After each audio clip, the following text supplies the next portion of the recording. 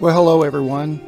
This video is going to cover the lunar observations done on 18th of March of 2021, and it will briefly show the capture and initial processing and further processing sequences used to give us the final lunar image shown at the end of this video.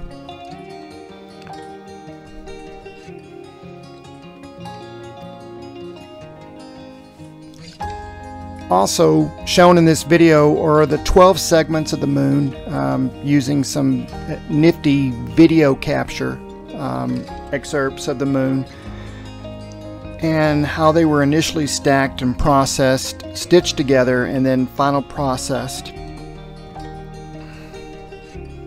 To start out with, I use a telescope that has a tracking mount and camera attached to it.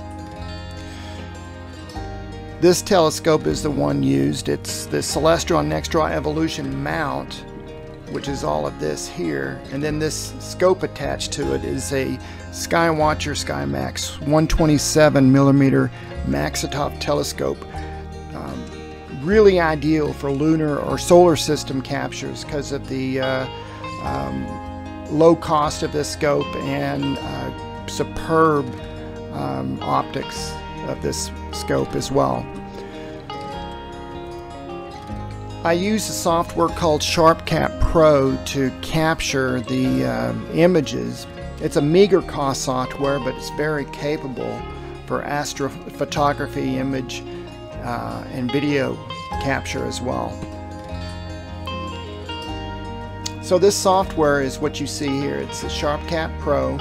It's attached to the camera, which is an ASI 224 camera, and it's there's a USB cable that goes from the camera to the laptop, and here on the right shows you the exposure settings, and you can see that I've got 0 gain on this, and you can see the image of the moon that it's capturing in the background.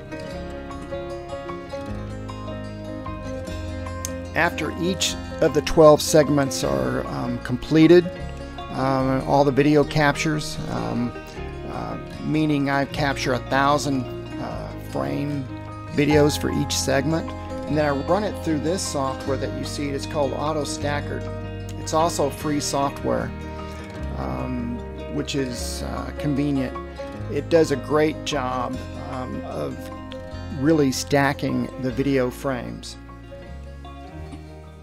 Once each of the 12 segments are stacked, I run each segment resulting file into Registax 6.1, which is also a free piece of software.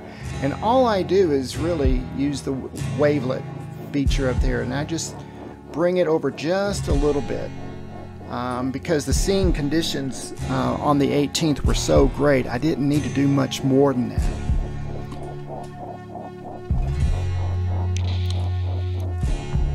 Next, I run all 12 resulting files into the Image Composite Editor by Microsoft. It's also free, and you can see all the gray areas here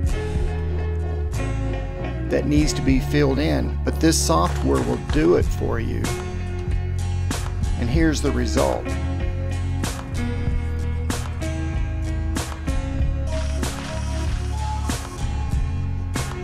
Now this is a result of running the software through Photoshop. It's not a whole lot of detail. It's not really tweaked. I mean, there's some good a lot of good information here, but the last two pieces of software that I use is Photoshop and Luminar 4. Now we're going to take a look at the video excerpts of the 12 segments. And each of these are animated GIF files from the original video capture. If you look at it, you're going to see some movement here.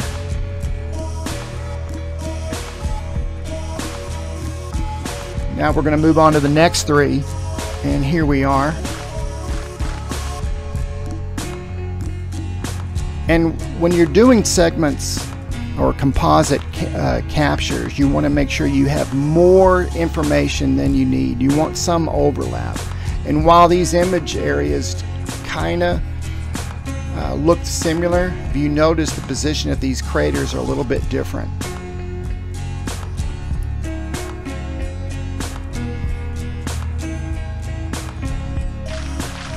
You can see that these two craters are in a different position. Now we're going to get to the final image result after running it through Luminar 4. And here we are. Okay, great amount of detail, even in the smaller craters here. Look at the ridge of this crater here in the center point of the crater. And all the way across, just great detail.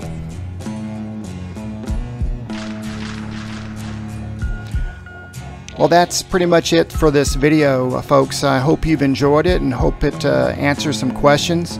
I didn't try to get too deep into it, but if you have any questions or comments, please let me know. If you like the video, please give it a thumbs up. And if you don't like it, feel free to express that as well, especially in the comments, to give me some sort of constructive criticism. This is the first time that I'm doing my videos in a different way, trying to give a little bit more detail than just text and music. Hope you enjoyed it. Have a great week.